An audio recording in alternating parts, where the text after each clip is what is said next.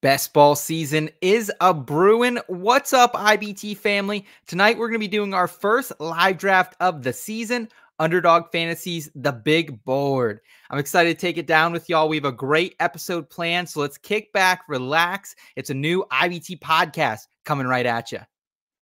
Cause I've been in tune, out of touch, coming off the bench, trying to shake the fun, check your stat line, see who's up, that over, under, hit too clutch. And I'm trying to avoid getting carried away with the jet sweet, sleeping on a trick play, predicting all of my moves like they seen every play. And so I'm running it back, head down, get out of my way. And it's for the law with only one thing to do. I guess I'll say a prayer and put it all on the line for you. What they don't know, something they haven't seen. I find a gap off the screen and hit them right in between. Yeah, I got it, and I got it. Just one thing to say, yeah, what they don't know, something they haven't seen. I'm off that mean Joe Green, it got me fading between. Yeah, I got it, and I got it. The In Between Fantasy Football Podcast.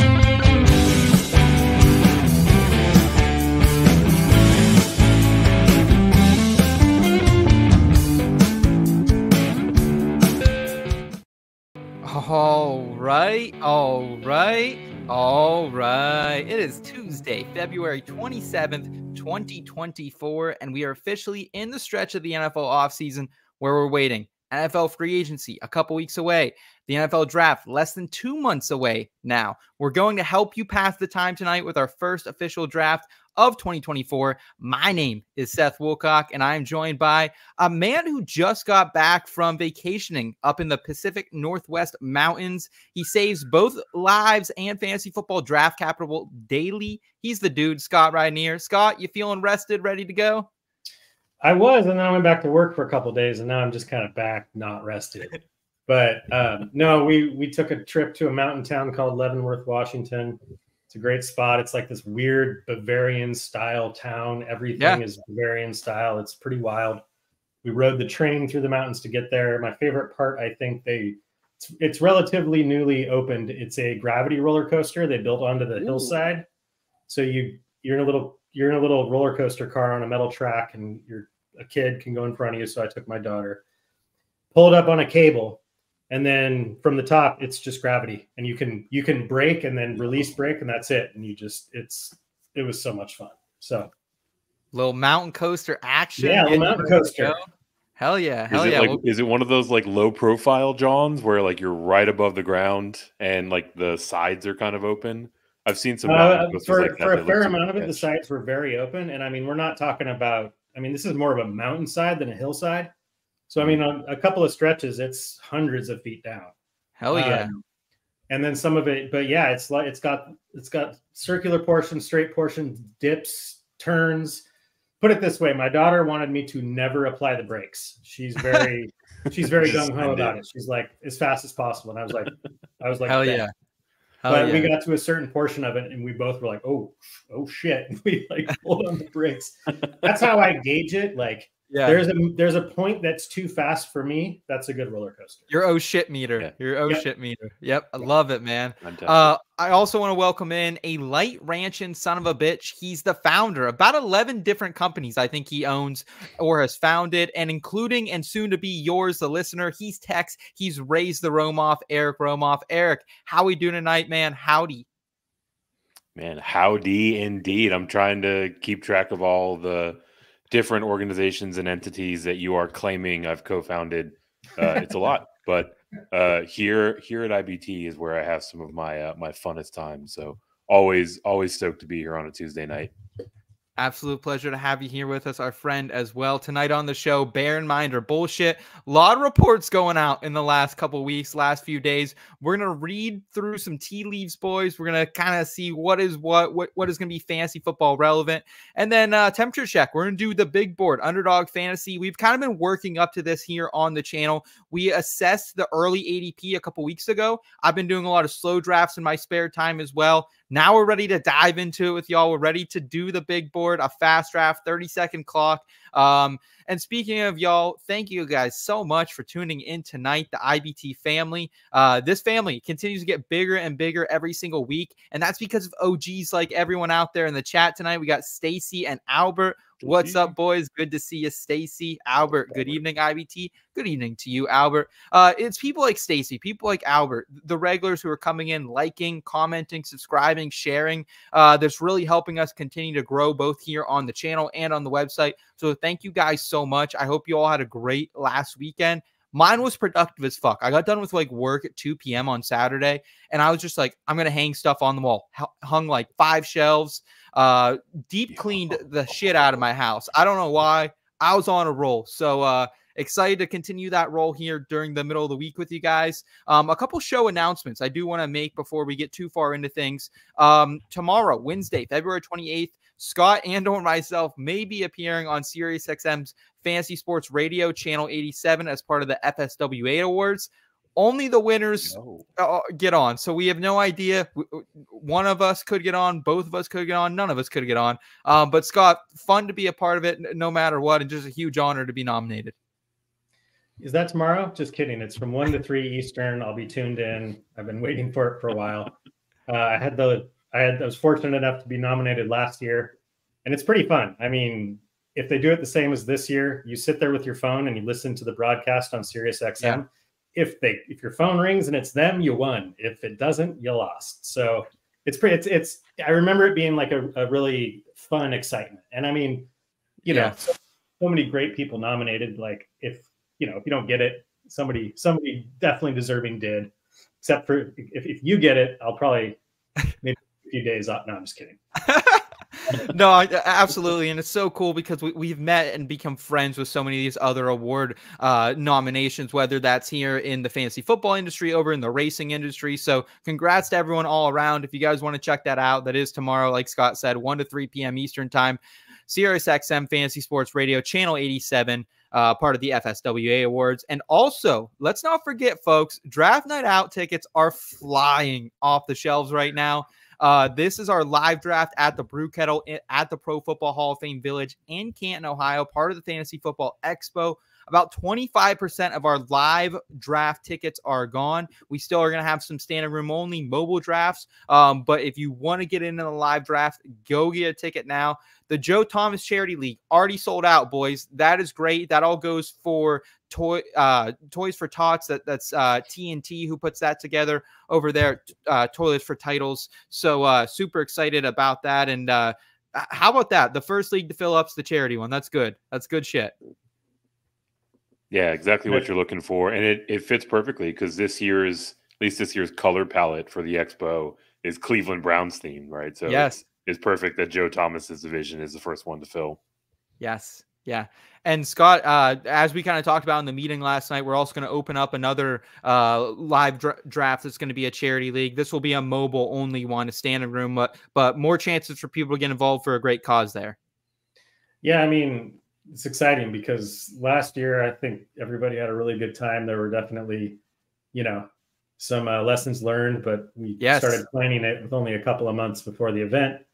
So this year, I mean, what was yesterday, February 26th, and we had a meeting about it. So it should be pretty smooth this year. Iron out some of those glitches. But I mean, even the glitches last year were, none of them were deal breakers. They were just annoyances, more likely inconveniences. So I think it's going to be a great event.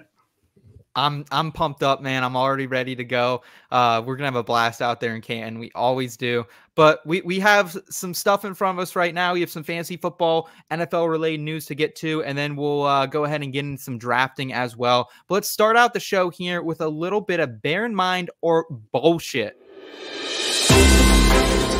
This just in. Breaking news. Man, that sounds like a bunch of bullshit to me.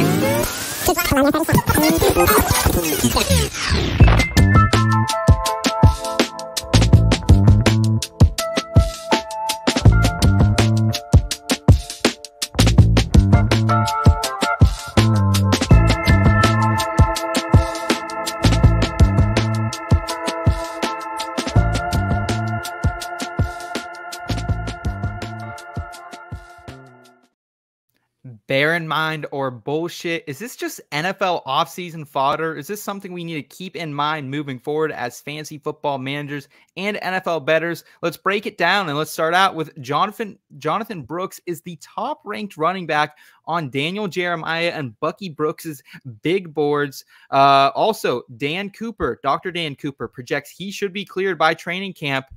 Scott, is this something we need to keep in mind? Is Jonathon Brooks going up your draft boards? Is it just off-season hype, some bullshit that we got to kind of wade through? I mean, it's somewhat typical February available, news that's available to us. I'm not through all my prospect analysis. I've been just kind of taking my time with it. I don't like to do expend too much mental effort this early. Just because a lot of things are going to change. We got the combine and obviously the draft. But I mean, all said and done right now, Brooks is it's been kind of widely said that this isn't the strongest running back class. There's some depth, but not a lot of just high-end elite talent. I do have Brooks at the top. And I mean, I think the only thing keeping him from most people's top, or at least top 2 or 3, is the injury. Yeah. So, I mean, like we get injury news months and months away from when a player is supposedly going to be ready or cleared. We get that all the time.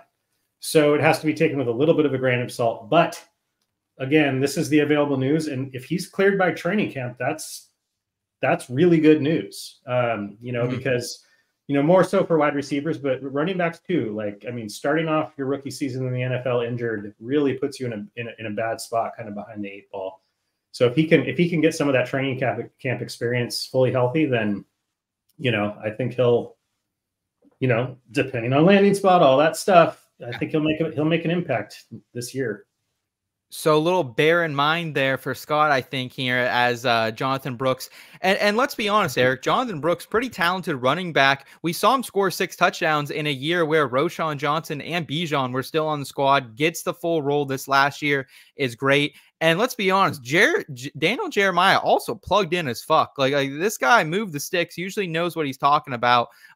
So if the betting market was out there right now, Eric, is Brooks the clear favorite to you to go running back 1 in this class? I don't think so. Like there's 2 pieces of news here, right? Like there's the fact that guys that are in the know, like Daniel Jeremiah, have Brooks atop their board. But the bigger piece of news is kind of like Scott said, right? Like the reporting that we're likely to see Brooks be ready for training camp. That's really the needle mover, right? And to your question about like the betting market specifically, Brooks is kind of 1, 2, or 3 on most people's big boards, right? So like he's up there, but in reality, there's like this amalgam of like, I don't know, 6 or 7 guys that, if they show out in the combine, if they explode in their pro day, if someone just falls in love with them during the interview process, you can make a pretty solid argument that you could see them going off the board first overall. So I would probably look towards the field as opposed to Brooks for in that particular proposition. But I mean, it's definitely a promising sign that there's enough confidence to report on the fact that he should be cleared by camp, because missing those early days as a rookie, it extends out that learning curve further and further into the season. Kind of reminds me of the 2020 NFL draft class. We had guys like JT, DeAndre Swift in that class, J.K. Dobbins, and Clyde Edwards-Helaire kind of popped out of nowhere just because apparently Patrick Mahomes liked him and he was the first-round pick. So we could see a situation like that take place here in 2024. Disbanded Brotherhood in the chat. What's up, man? Thanks so much for joining us, saying the true lottery pick in best balls right now, Jonathon Brooks. Yeah, I'm with you there, man. That he is definitely a lottery ticket. Going a little early for my taste compared to some of the other rookie running backs, but nonetheless, Marvin Harrison Jr. also will not be at the combine, not even going to show face at the combine, and will likely not have a pro day either at Ohio State. Eric, is this just guys being guys? Like, why does he need to, or is this a red flag for you? Bear in mind or bullshit? I mean, it's not a red flag for me, right? Like I'm kind of old school in that, like I prefer to see the guys participating in the pre-draft process as much as possible. But I think it's a perfectly justifiable decision for Marvin Harrison. Like he has it on very good accord that he is going to be probably the second, third maybe worst case scenario, 4th overall pick in the NFL draft. He's not really going to change his draft stock by how he performs at the combine or how he performs at a pro day. Yeah. So I think it is certainly a defendable decision, but I like it when the guys get out there and really show off what they can do. But yeah, I mean, basically Marv is just pointing to the scoreboard, right? Like there's so much good tape out on this kid that he doesn't really need to, do any more exercises or drills to prove his point. Okay. Scott, Bengals, they're franchising T. Higgins. Tyler Boyd will likely walk because of this, are the reports we're hearing.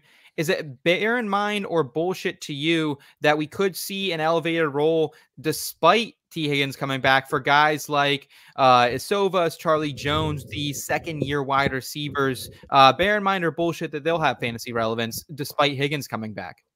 I lean towards bullshit, partly because I still am a huge fan of T. Higgins. I mean, the salary cap went up a little bit more than I think anybody anticipated. So I think teams were scrambling, but like in a good way. And that's, I think, why you see some of these other players we're going to talk about regarding the franchise tag here in a minute. But I mean, I think locking T. Higgins in was a good move. I think last year, if you focus on the recency bias, T. Higgins had a very disappointing fantasy season last year, but he was also basically battling injury all year long. And then the quarterback situation there was all over the place as well. So I'm thinking back, you can't just ignore a season, but when T. Higgins and Joey Burrow were both healthy, that's what I'm picturing in my head. So, I mean, I think, Jamar Chase, T. Higgins are going to dominate this receiving market share, unless they were to draft someone like, say, Brock Bowers, then that might put a dent in it.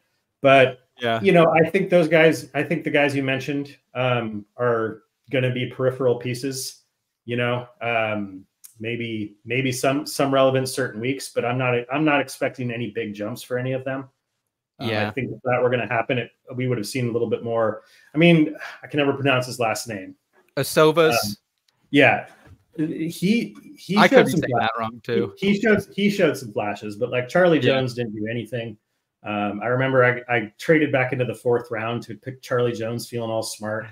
And now it's kind of like, well, and I mean, just because somebody doesn't do anything in the rookie year isn't necessarily a 100% death nail, but Charlie Jones, Purdue GOAT. Yeah, Purdue GOAT. Oh, good. So anyway, so now I think it's going to be the T. Higgins, Jamar Chase show again. Okay. Yeah. I'm with you there, Eric. Any digression from you? Because like Tyler Boyd was a fantasy football waiver wire fodder for most of the last 2 seasons. So like, it's hard to think they will take a big step despite Asovas like showing some prowess, especially down the red zone this season. Yeah, it should really be more of the same for this Bengals offense, right? Like when everyone is healthy and available, they have one of the most concentrated target distributions in the entire league. Obviously going to Jamar Chase and T. Higgins. I don't think we're going to see that change. There can be a rotation of this kind of ancillary guy. I don't know if any of them will get quite as involved as we've seen Boyd in recent years, but even Boyd being, kind of the peak of that ancillary role was hardly registering on the fantasy radar. Yep. I'm with you there. In other news, Josh Jacobs, Tony Pollard, not expected to be franchise tagged by their respective teams. Saquon Barkley, we heard an initial report that he is also not going to be franchised, and then a contradictory report that was saying, hey, he might get franchised still. So a lot on the table still in the running back market. But is it bear in mind or bullshit to you, Eric, that we should be paying attention to and drafting in our best balls right now guys like Zamir White, guys like Rico Dowdle, who could have an expanded workload if these starters do not come back? Yeah, absolutely something to bear in mind, right? Like especially at this time of year in best ball, like there are scantly any situations as much that are going to present as much value as those that have some uncertainty, right? So like being willing to absorb that risk into your roster and draft a guy like Rico Dowdle, Zamir White as the example, his ADP is reflecting, kind of a presumed increase in his workload. But going out, I mean, even the guys like Josh Jacobs or Tony Pollard or any of these guys that have been reported not to get the tag, that's going to depress their ADP. And while you can take advantage of it, you have to, right? Like If we get the news that Josh Jacobs is going to the Texans or wherever he might land, like the second they have that landing spot, you're going to see them go up 10, 15, maybe close to 20 picks on board. So like go out there and get that closing line value while there's still some uncertainty swirling. Scott, I just got Zamir White in the 12th round of a best ball I was doing earlier today. Would you take that value? 12th round for a potential starter? Oh, looks like we might have lost Scott too. I'm going to take it. He really doesn't like that value. All right. We got you back. Yeah, we got you, Scott. Sorry about that. Sorry about that. Yeah, I saw everything pause. No, actually, I like that value. I mean, with Dowdle, his value, even if he was in the same scenario where you're assuming Pollard is gone, Dowdle didn't really do a lot last season. Whereas Zamir White killed it at the end of the season. I mean, he killed it. You know what I mean? So, I think that's right around the time I think he's still a value. I mean, Eric brings up a good point. He's already, he's not the same kind of deal. But I especially like the point about the free agent guy, the potential free agents, Barkley, Pollard. Pollard, you could probably, get a pretty good deal on Pollard right now just because he had a disappointing season. It wasn't a terrible season. It just was disappointing. I still think he's terrible really in the red zone. That's where he was the worst. Scoring opportunities for sure. Yeah, I agree, but I really feel like some of that was pretty fluky. I mean, there was a touchdown he didn't get late in the season where there was no way he shouldn't have scored and he didn't. Yeah, and I don't think it's because he's not a good running back. I think some of that was a little bit fluky. I think there's going to be some regression there. I think he's a really good running back, and I think if he goes somewhere where he's a little bit more of that role he was with Zeke, I think that's better for him. I think he's more valuable, not as a secondary piece, but not as the primary guy either. So, I mean, I think Pollard, just because he's, might not have a team, they're not going to franchise him, and he had a disappointing season, that value or that ADP is going to be as low as it's going to get right around now. Yep. We will certainly get to that when we get to our best ball draft here. Don't want to bury the lead, as Scott said pre-show, but the Rams have re-signed Demarcus Robinson. It's a 1-year, $5 million deal. Is this bear in mind or bullshit, Scott? Any fantasy impact for you? It's bullshit for me. I mean, kills Tutu Atwell. I think that's. I thought it was pretty funny. Like I was making some room on a dynasty team, and I literally dropped Demarcus Robinson a few hours before it broke that he signed this deal. So, but I don't really care. No, I mean, I think if Cooper Kupp puts together any kind of healthy season, then you got Puka. I don't see Demarcus Robinson really having much value at all. And I mean, this deal doesn't necessarily move the needle for me. It's a little bit puzzling to me that they re-signed him for $5 million. But hey, everybody's got $33 million more in cap space. So yeah, a little huckleberry there of the Rams there, Demarcus Robinson. Love bear in mind and bullshit. I appreciate your guys's help with that. Connor in the chat saying, evening, gents. Good to see you, Connor. Thanks so much for tuning in, man. And guys, let's go ahead. Let's get to our best ball draft. Let's kick it off here with a little temperature check.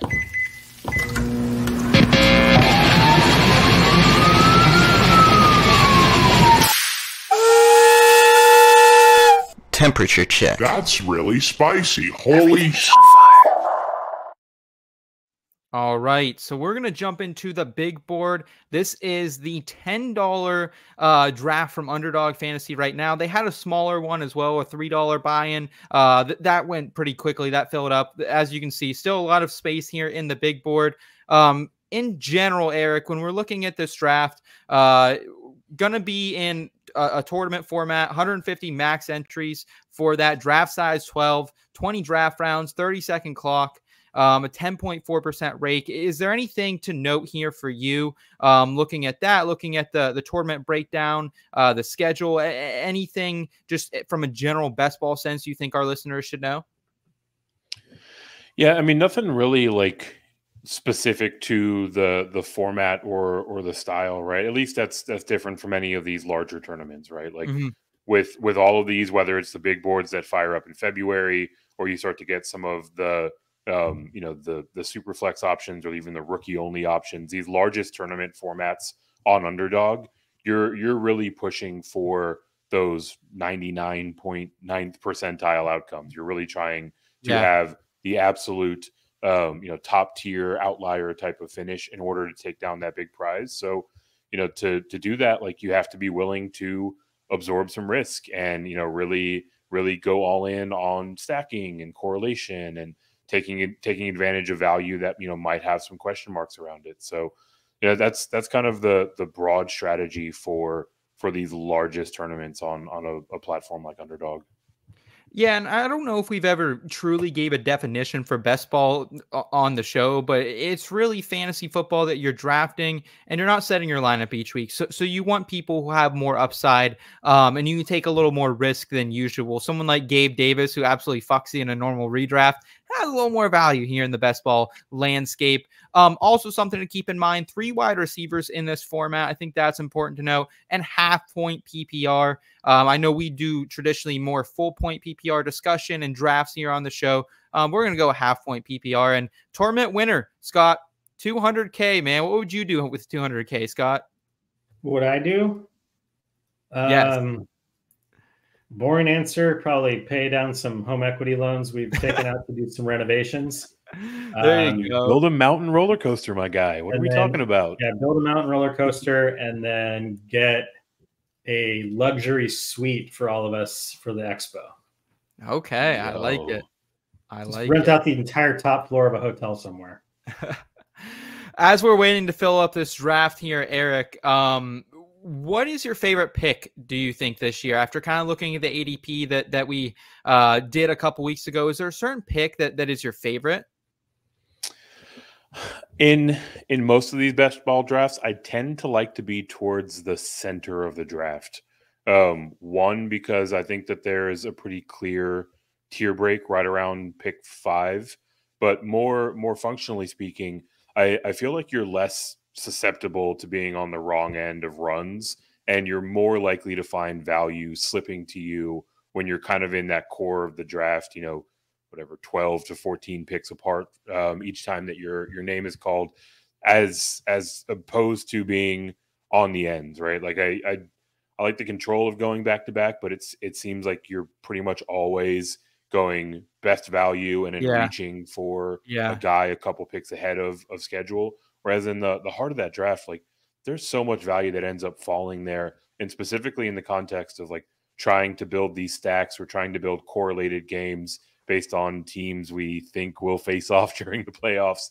Like, you just have a little bit more latitude in terms of assembling those squads. Whereas being 20, 22 picks apart, you can be kind of hindered in that regard. Yeah, it's a great point. And I will say my favorite drafts that I've done so far here on Underdog this season have been from like the 5, 6, 7 hole. And I think I definitely find myself scratching my head at the end of the first round, because you do have a little bit of a tier break. You have question marks. You have Gibbs down there. What does his future look like with David Montgomery still in town?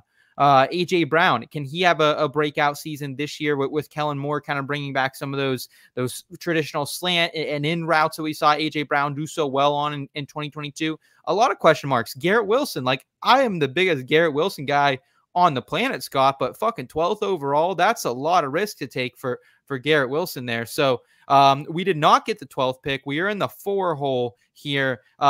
Initial feeling with that pull, Scott?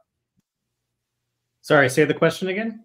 Initial thought, feeling about the 4 hole.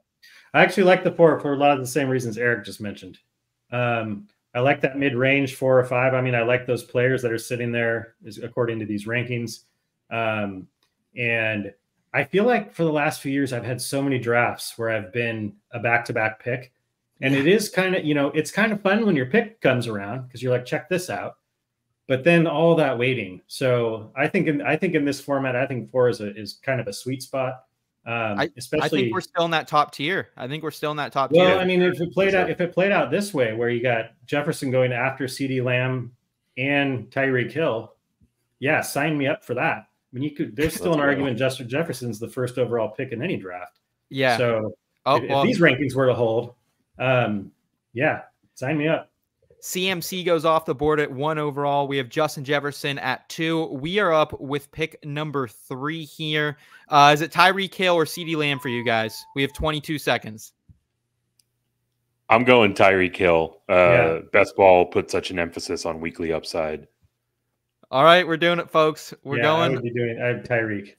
We're going Tyreek Hill. I like the call, especially like I feel like we know what Miami offense is going to be. Dallas could add another receiver here if they're tired of the ghost of Brandon Cooks and even worse, the shadow that is Michael Gallup out there. So we go Tyreek Hill 4. CeeDee Lamb's coming off the board at 5. Breece Hall, our guy, baby, number 6. 7 is going to be Amon-Ra St. Brown. Puka Nacua at 8. This is kind of how I've seen most of these drafts go. Nothing crazy off the board yet.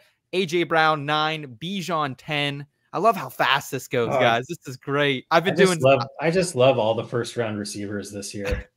Pretty much every single one of them. AJ Brown maybe a little bit questionable, but every single one of the other ones, I just love them.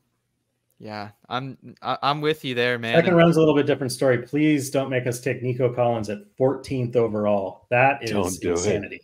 I don't love Garrett Wilson at 11. Like I was kind of touching on that earlier. That's a lot of risk too. I'm not about that, despite Aaron Rodgers coming back.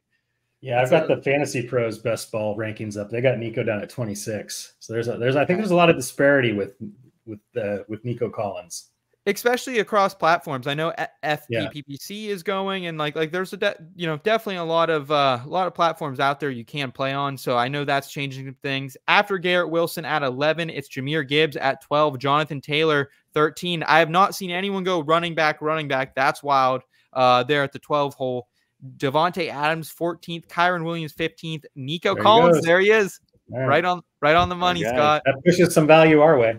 Yeah, and I'm not a Nico Collins hater. I like Nico Collins. I love that he smashed after a couple of years of meh. That is promising for other meh receivers, but just not that high. Not that. Yeah. Not a early second. He's got to hit his ceiling to pay off that price tag. And they could even add too. That's the scary thing is they could add because they have a lot of cap space, a lot of draft capital this season. Stacy in the chat saying, "Will Scott take Jordan Addison?" Will he or won't he? Well, I think he will. I think we'll get there. So after DJ Moore at 17, it's Marvin Harrison Jr., Devon Achane, and now we're back up on the clock, boys. How are we? How are we feeling about it? Where do we want to go? We have 16 seconds. Josh Allen, Rashee Rice, Saquon, Debo, Stephon.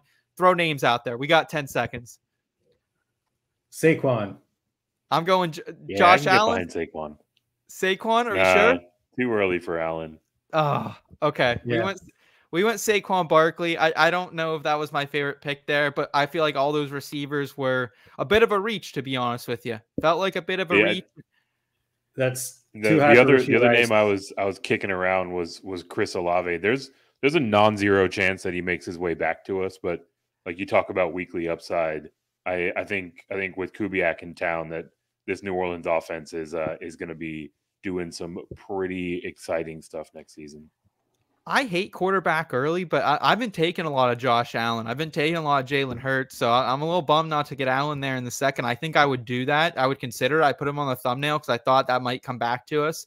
But yeah, I totally understand not wanting to go there. And Scott's these other receivers now we're seeing going like we love Ayuk, we love Marvin Harrison Jr., Rashee Rice, Debo just went, but it just feels so damn early, despite it being a 3 wide receiver and like receiver heavy draft.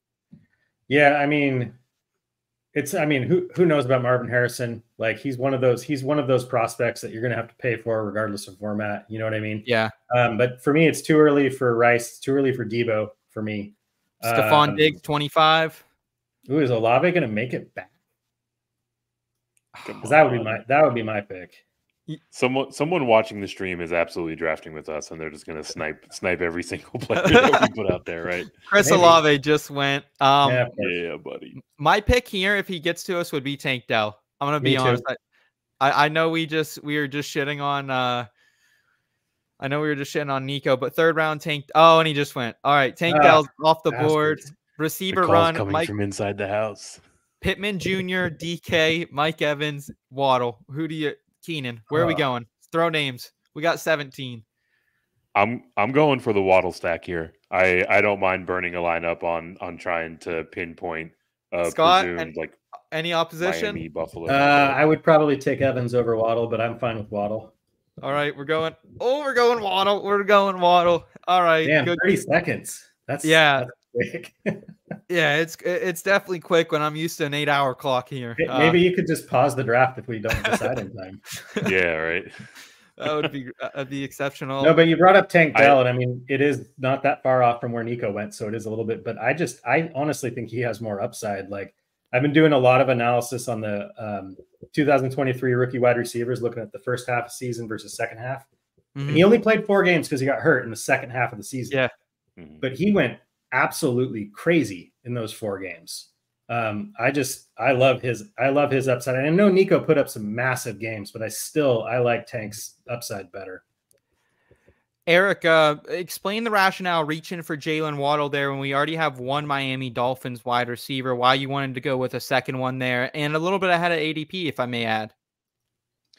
Yeah, I mean, it really goes back to stacking and correlation that I mentioned earlier, right? Like, in a vacuum, I would actually prefer Mike Evans over Jalen Waddle, right? But like, we're trying to win a tournament that has several thousand, I believe tens of thousands of entrants in it, right? Yeah. So like, being able to bink a ceiling game, when they presumably face off against Buffalo in week 16 or week 17 and having that entire offense on your roster, like, that's how you really ladder up in these pay scales. So again, all of this is speculative because we don't know when these teams are playing, but we've seen year over year the underdog teams that are really getting to these, top 10, top 20, top 50 finishes.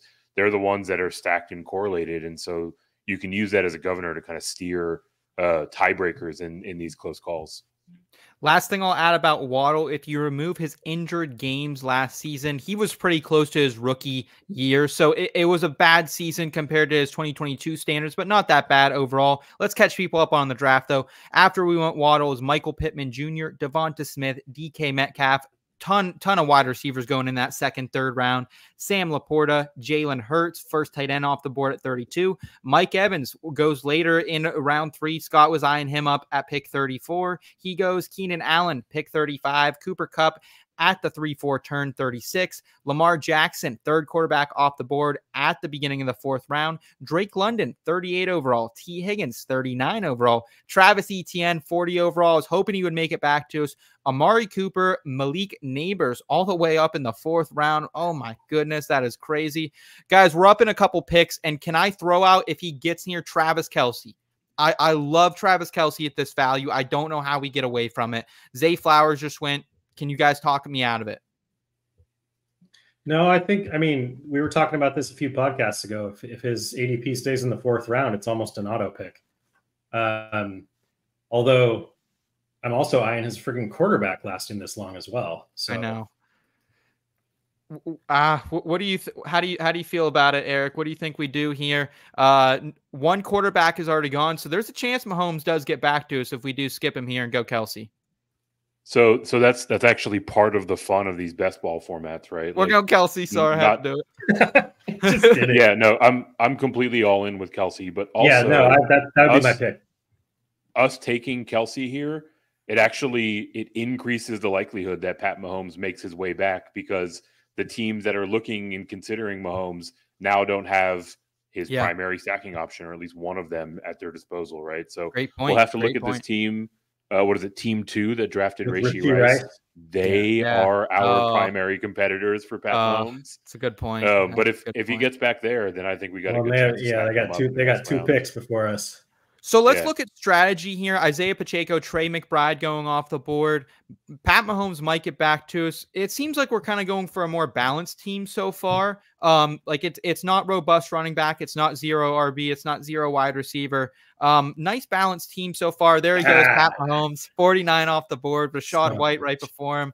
What are we doing here? Yeah, boys? well, we'll take away his McCaffrey stack and take Bryce Young then. All right, so we're gonna be back on the board here. Richardson goes after Mahomes. Wow, that was early for Richardson. Stacey did ask the question. Where do you want to go here, Scott? Throw out a couple names. Jaden Reed. I don't mind the price tag on Jaden Reed here, wide receiver 31. I don't mind that. I also don't mind Kenneth Walker, RB13. I hate going a second running back this early, but KW3 there, staring me in the face feels nice. Yeah, I wouldn't mind. I'd rather honestly have Addison than Reed. Okay. So Eric? I would lean Addison as well. Addison? Right, like we're no talking TJ about a Hawkinson. rookie who came in and put up 10 touchdowns. Yes, there's a question mark around Kirk Cousins, but I think that we can get pretty comparable quarterback play from the combination of Kirk Cousins and that revolving door they had after him. So the upside with Addison. Yeah, especially no TJ Hawkinson probably to begin the year as well. We don't know what the running back situation is going to be. Addison could take a step forward. 7 of his 10 touchdowns came in 8 games with Kirk Cousins. So another something to keep in mind. They had some great touchdown equity together. Mark Andrews off the board at 51 before our Addison pick at 52. Jaden Reed followed. Roma Dunze, the rookie out of Washington, 5'6" overall. Kenneth Walker, Terry McLaurin off the board. So, guys, we're sitting pretty good at wide receiver. We do have a flex in this league. Eric, do you think we're going to continue to pound the wide receiver position depending how the board falls, or is this when we start looking at potentially a running back too, or potentially even a quarterback?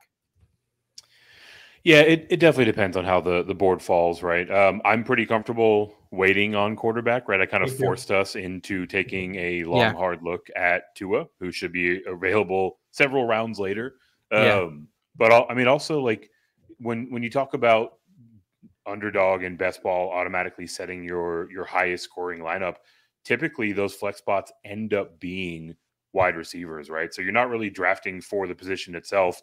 You're just drafting for the guys that you think that can have the most points on any given week. And statistically, we usually see wide receivers slot into that spot. So I tend to be pretty wide receiver and pass catcher happy for the first, half, almost 2/3 of the draft, and then really just go speculate in the bargain bin to, try to get those guys that might fall into the end zone or have someone get hurt in front of them at the running back spot. Calvin Ridley off the board at 57, Christian Kirk 58, Chris Godwin 59. I like Chris Godwin. I'm rising on him a little bit if Evans leaves. Jackson Smith and Jigba, I like that pick at number 60 overall. And he's going to double tap on wide receiver, go George Pickens. Justin Fields, next quarterback off the board at 62. Josh Jacobs. We talked about him earlier in the show. He goes here at 63. People are still high on Jacobs, despite not knowing the landing spot. DeAndre Hopkins, 64. Tyjae Spears, 65. Aaron Jones, 66. How are we liking the board, guys? What are we liking right now? I'm going to be honest.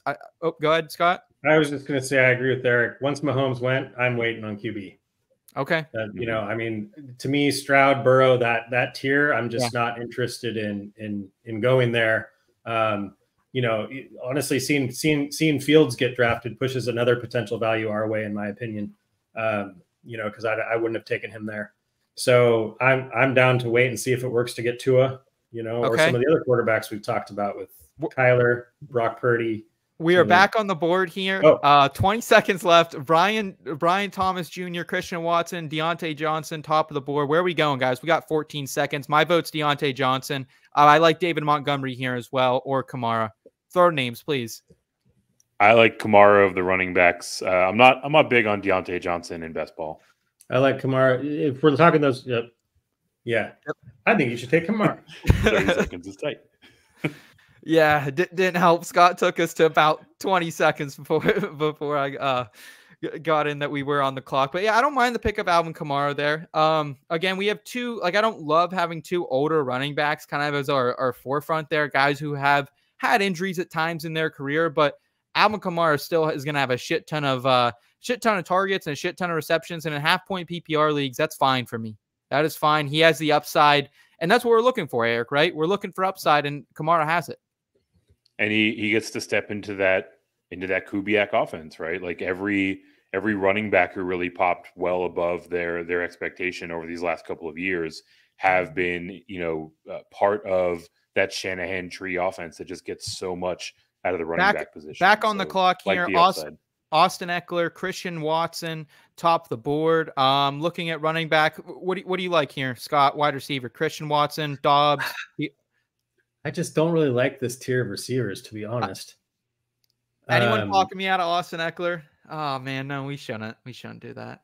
Eric, throw a name out. We got anything? Or I'm going Deontay Johnson. You can go Deontay Johnson. I think he's a fine choice here. I have way too much exposure to him. Holy shit. Yeah. I got like 100% exposure to Deontay. It's just like this tier falls off very quickly at wide receiver. Right at wide receiver 40, I don't feel as comfortable, Eric. I don't feel like there is a lot of upside still. There is 100% still upside, but it just feels buried at this point in this tier. Yeah, it really does, right? And one thing that's different about the big board this year, as we've seen several rookies already go off the board and several rookie names as the best players available, the ADP for rookies at this point of the year is significantly higher than it was this time last year or this time in prior years, right? So like the rookies being the cheat code as a way to get cheap upside onto your roster is no longer a viable strategy. There's still some guys you can speculate with later, but the top 5 or 6 at each position are being drafted closer to their ceiling, or at least their well above average outcomes. So you can't bank on having that upside available to you in the later rounds like you could in years before. Everyone bought the strategy guide on the rookies. Like everyone bought the strategy. They know the mods. They know the cheats. Can you scroll up so we can see the whole draft real quick? Yes. Running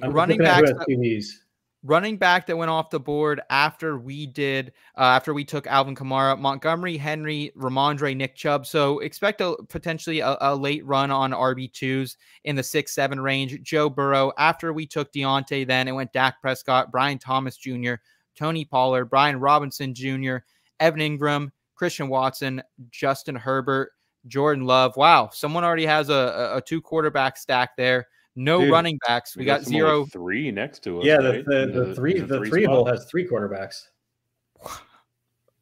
I don't think we need to worry about when it's going that way. Somebody snacking a QB from us. Yeah, no, I'm feeling really good there. But there's too many people taking 2 quarterbacks for me to trust. Just like, we'll just get the guy we want later. So I know we already have 2 running backs. I do want to highlight a couple people. I'm just going to throw in our queue here. That I like as a potential another running back, even though I know we're more focused on wide receivers right here. But I do like Austin Eckler potentially if he makes it back to us. James Conner, Raheem Mostert, Joe Mixon just went. I still just don't really like this wide receiver tier that we're kind of in right now. Like Tyler Lockett is potentially intriguing down the board a little bit. If you want to take the shot on Hollywood Brown, who's potentially going to be on a new team this year as well. I like seeing Khalil Shakir get the love, to be up in this group. Yeah, seems a little high, but I like him. Yeah, I'm the same way. I'm not a huge fan of this wide receiver group. I do like Troy Franklin from what I've seen so far on tape, but it's just a high price for me to pay right now for a guy. We don't know 100% if he will be a day 1 pick. Could slide into day 2, and if he's on the Chiefs, that'd be great. If he lands on the Chiefs. I mean, if we're talking best ball, like Eric was talking about, where the flex, just having bullets in the chamber for those big weeks. I mean, if Mike Williams is going to be fully recovered, he wouldn't be bad.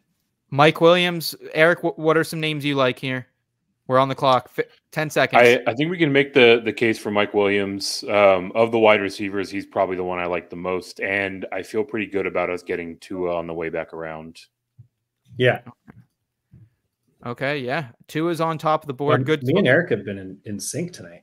Yeah, no, I'm liking this this board, to be honest with you. It's really hard for me to take Mike Williams over like Austin Eckler because Mike Williams just always fucking bones you, but in this type of format, at this stage of the draft, I think he's a good spot, man.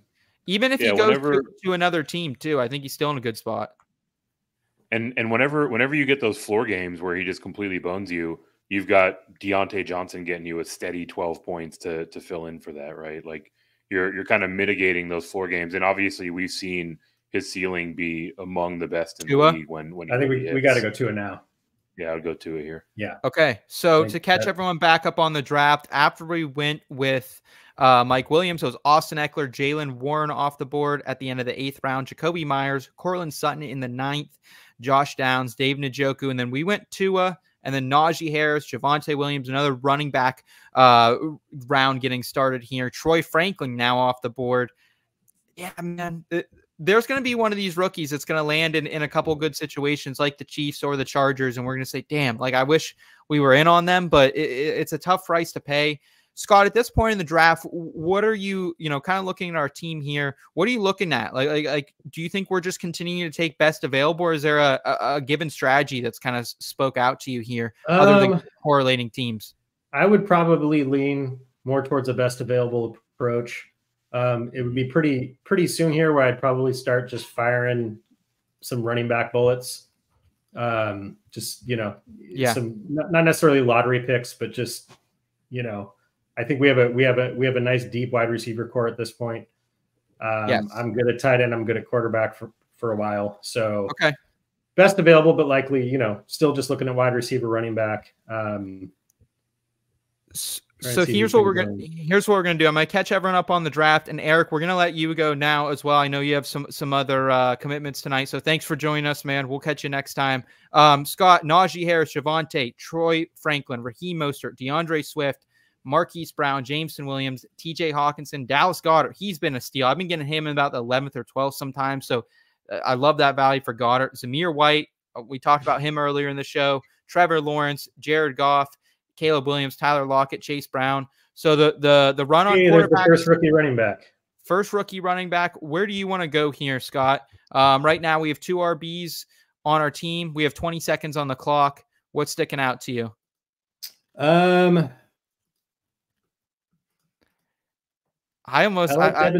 like Devin Singletary here. I'm not a big fan of the receivers here. I'd probably go Devin Singletary. All right, we're going to make the pick because we're out of time and I can't fight you anymore on it. And just hope that they don't sign Saquon. I'm going to be honest. I wouldn't mind potentially taking a shot on Keon Coleman if he got back to us here. Okay.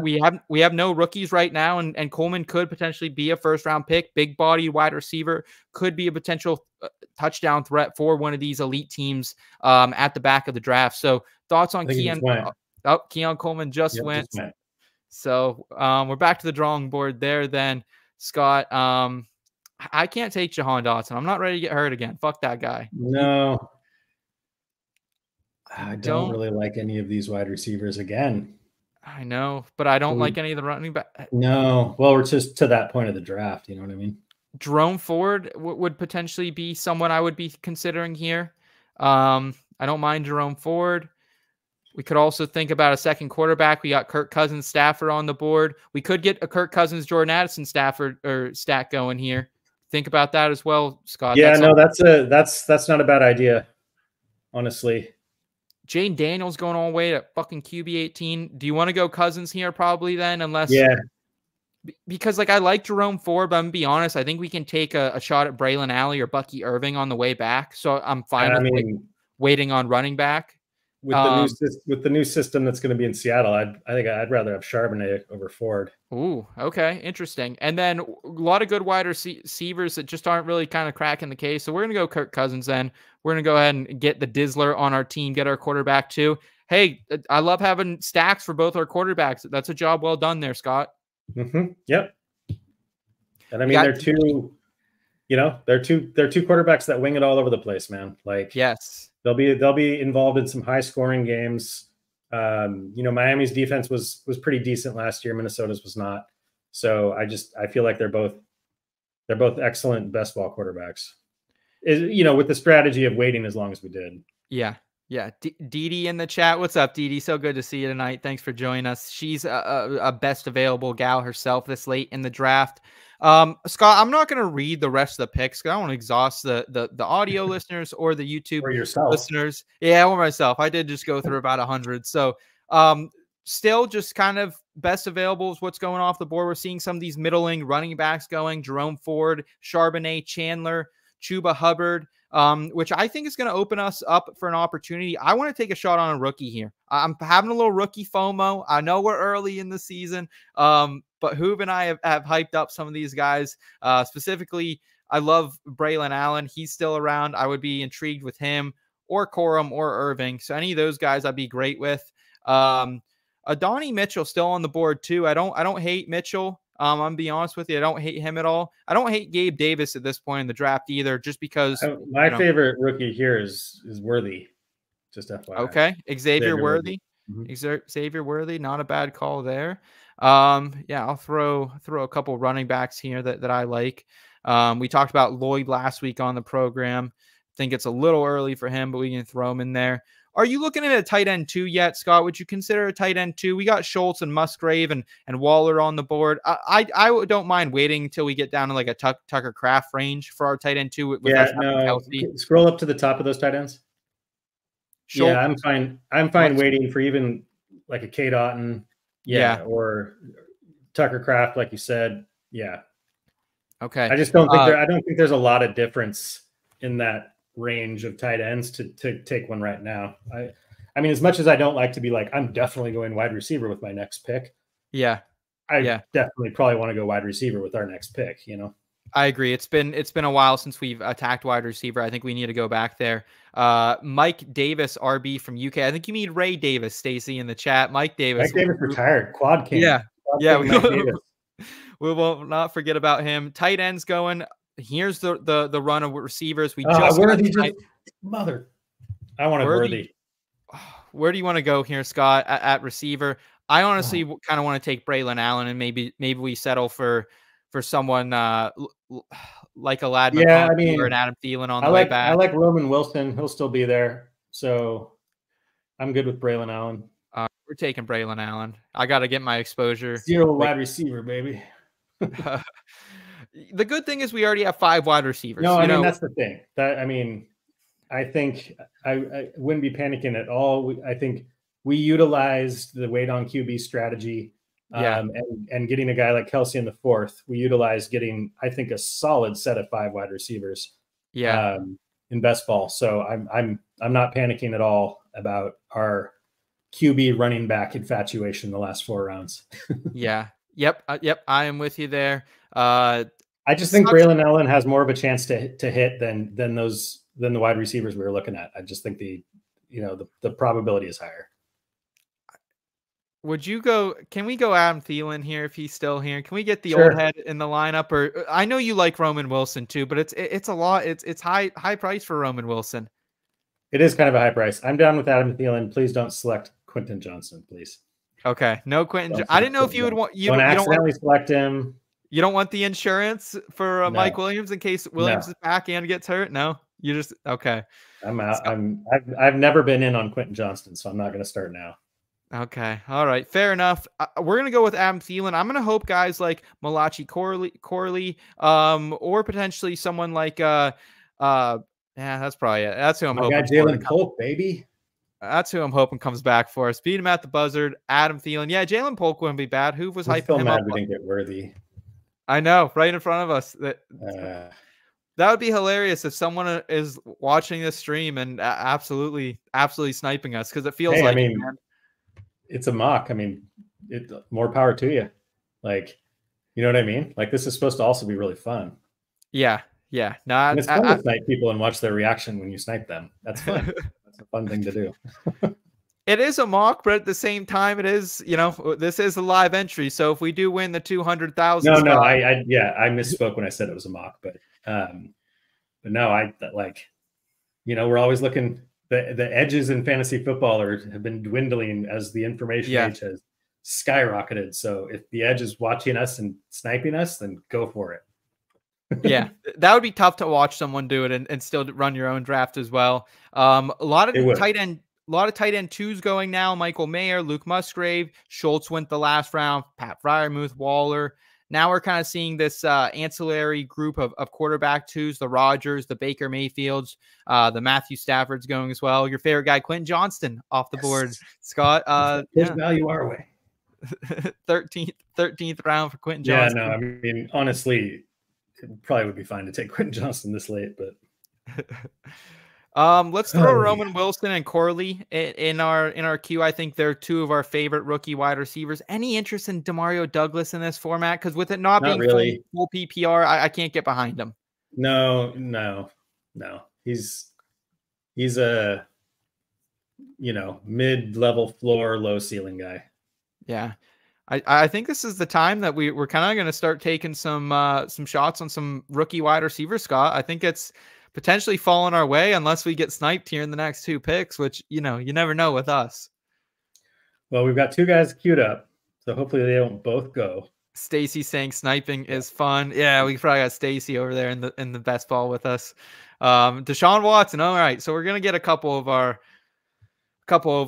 rookie running backs or rookie wide receivers. Who do you like the best? You like Roman over Corley? Corley's the Yak King. He falls into a guy I thought you would like a lot.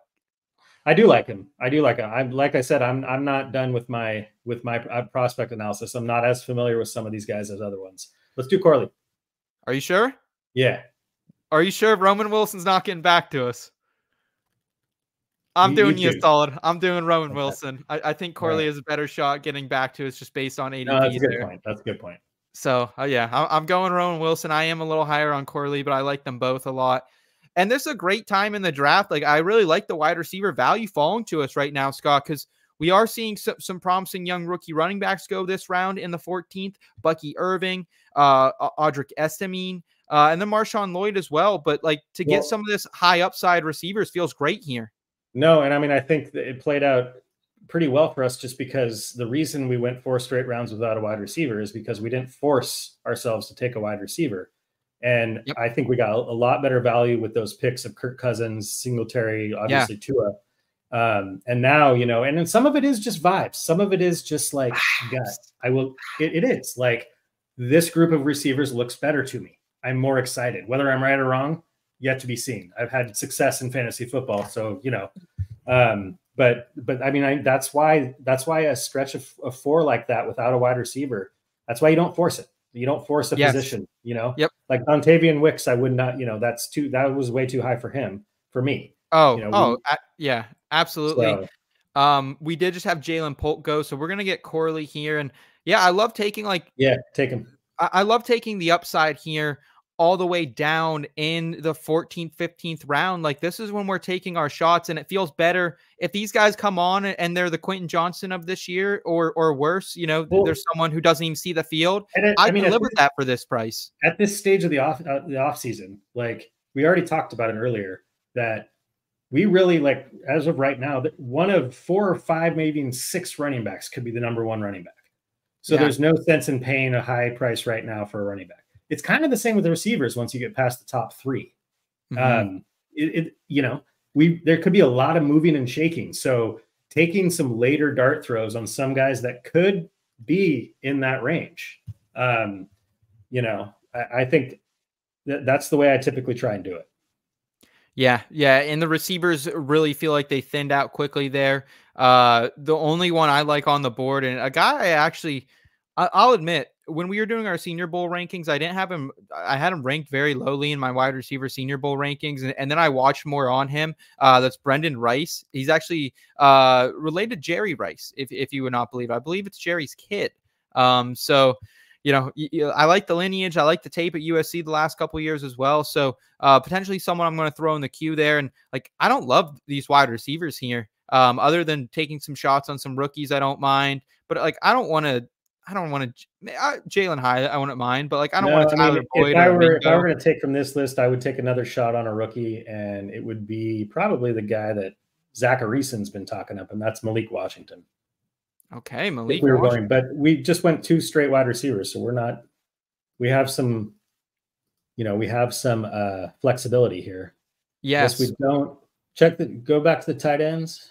Yep. So tight ends here. We are kind of getting into this next tier if we want a tight end too. Our guy Kraft is there, baby.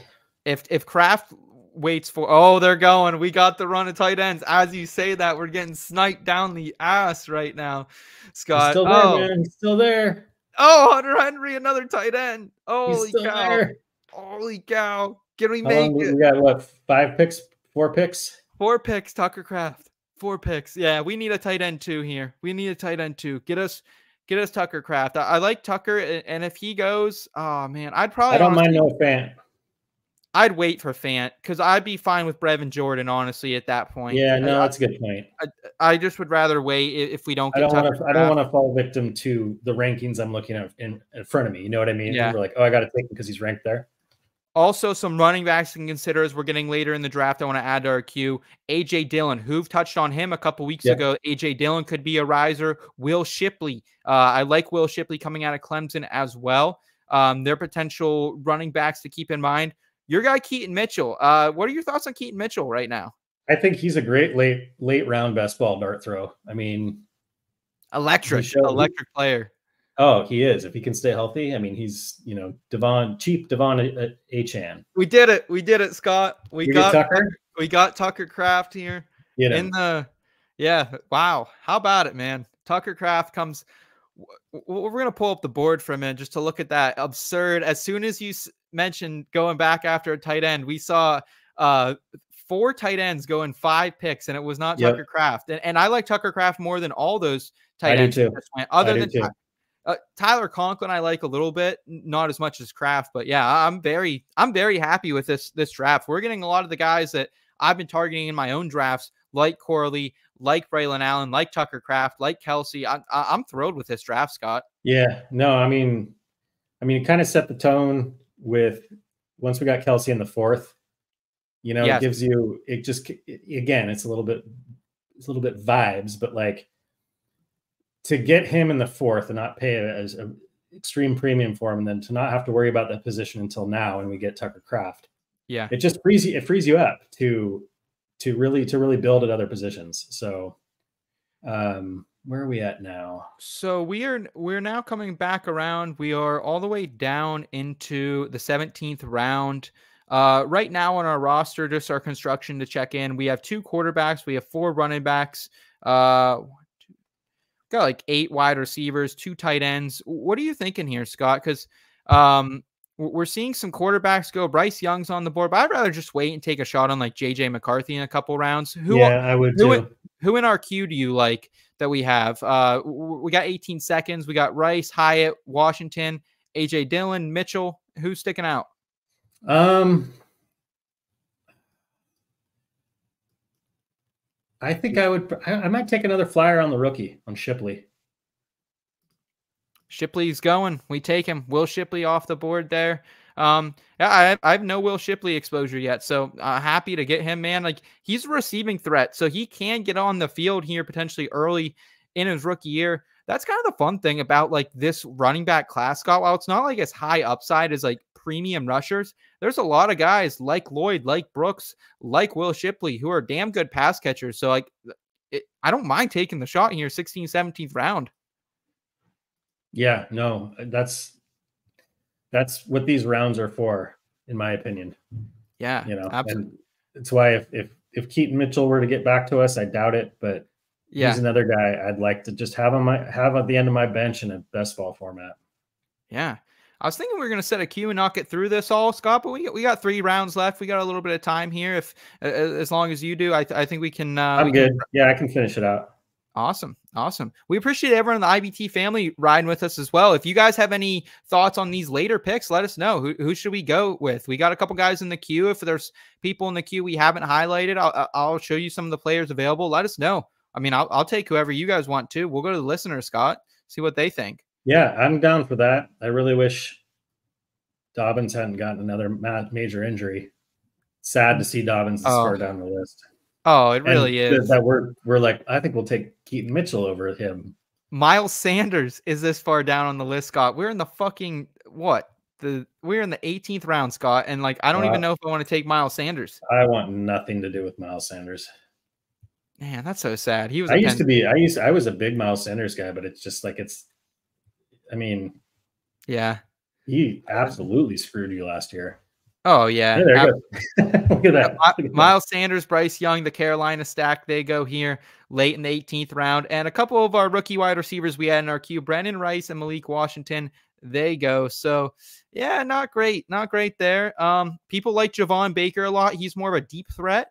I'm not in love with him as much as everyone else. I don't mind Noah Brown down here either. I think Noah Brown has some upside, but I think if AJ Dillon falls back to us, we kind of have to take AJ Dillon, right? Yeah, I think you're probably right. Just based on even just the possibility he goes somewhere and as a primary role. Yeah. Oh man. Yeah. That's wow. Looking at quarterback threes here. Oh, we did have JJ McCarthy go. That's a fucking bummer.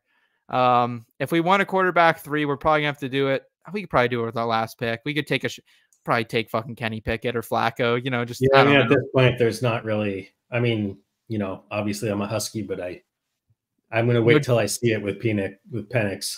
Yeah, no Danger Russ for you. No, hashtag let's ride. Did you see that interview though, where he was revealing some details about that whole situation of him getting benched? I did not. I've read some of the reports. We're gonna take AJ Dillon here. Okay. Mitchell just went in front of us. But no, pretty juicy stuff, huh? I mean, he just kind of explained it that what we basically already knew, that who was he? Brandon Marshall was interviewing him. Okay. And he said they came off 2 straight wins and they were like, we need you to do this or we're going to bench you. And he's like, I'm not doing that. I'm not setting that precedent. Yeah. Like, no way I'm doing that. And then apparently Sean Payton came back later and was like, pretend that never happened. Pretend we never discussed that. Wow. Wow. But yeah. What do you want to do here with this pick, Scott? Check out the comment real quick though. Jeff T. We got Jeff T. Let the record be known. I'm picking from the 5 bot and absolutely sniped Worthy because you said you want him. You're welcome. Oh, no way. Love it, man. Are you serious? Jeff T, we got an infiltration in this. Wow. No, hey, man, like I said, use whatever advantage you want. Jeff T, what a fucking savage mode. Jeff T. I thought that was just circumstance. Wow, that is crazy fucking shit. And he got to watch me say, "Oh, I wanted Worthy" like 5 times. What do you want to do? Probably going to be one of my flag planner guys. What do you want to do here, Scott? We got 18 seconds. God. JK? 18 seconds. Ugh, disgusting. I think back to wide receiver real quick. Oh, Scott.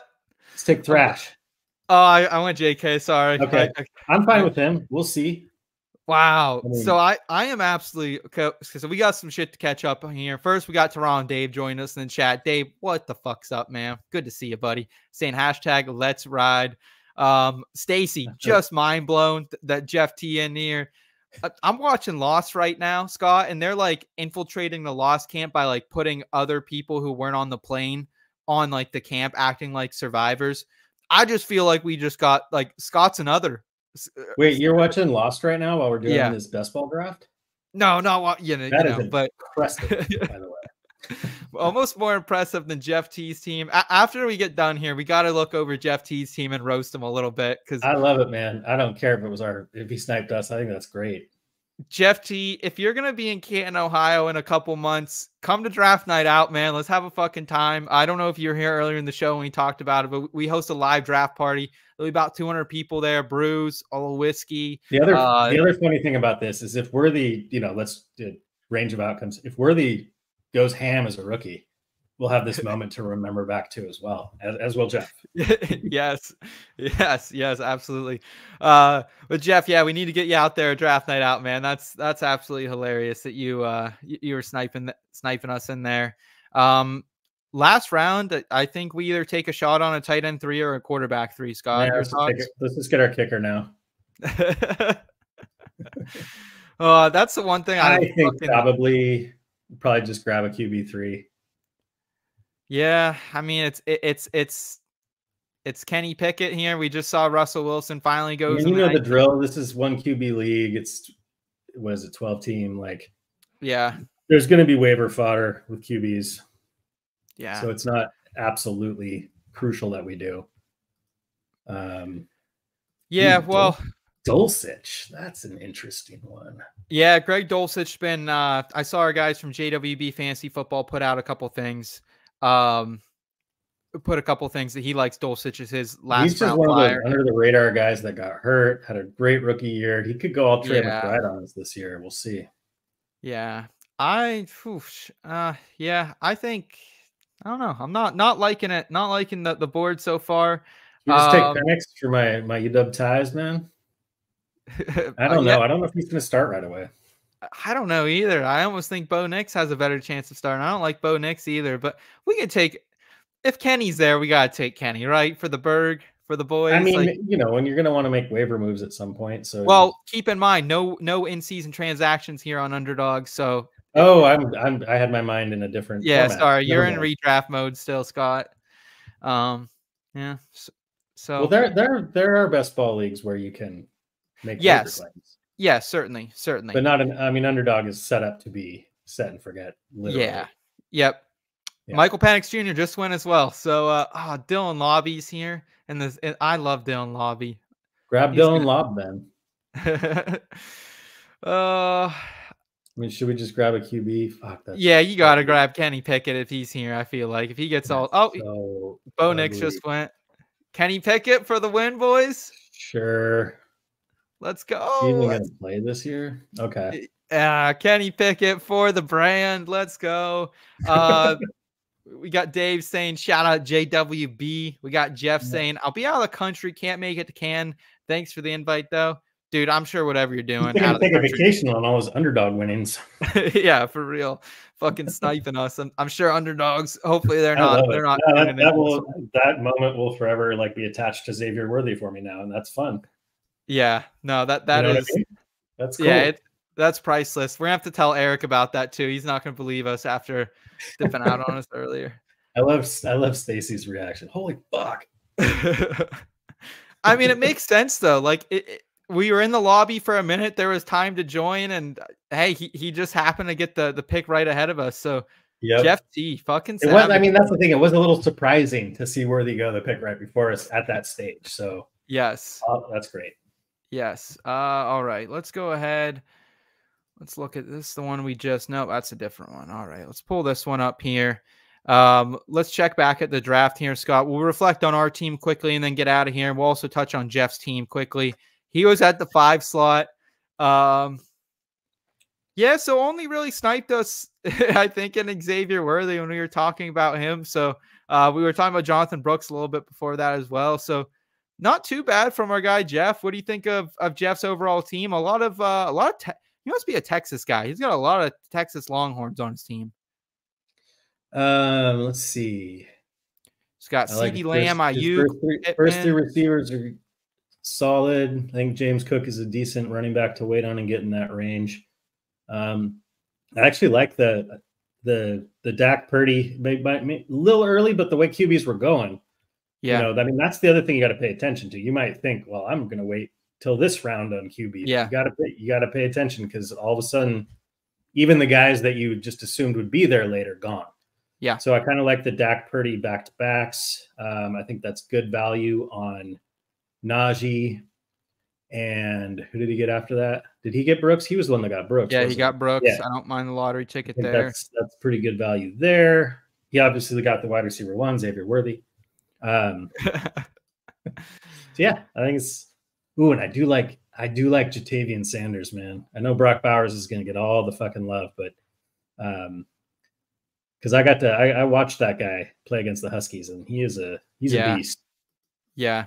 Yeah, he got Ayuk. He's saying he didn't want to wait on Purdy, and Dave saying getting sturdy on Purdy. And something I want to point out that you said, Scott. I was glad that you guys were on me about the quarterback position because I almost got a little bit lazy in midst of hosting this show that I wasn't looking at quarterbacks. Kind of when you said, "Oh, 2 is the top of the board," we need to go now because look at this team over here, man. They were waiting and waiting and waiting on quarterbacks. Caleb Williams and Drake May are there.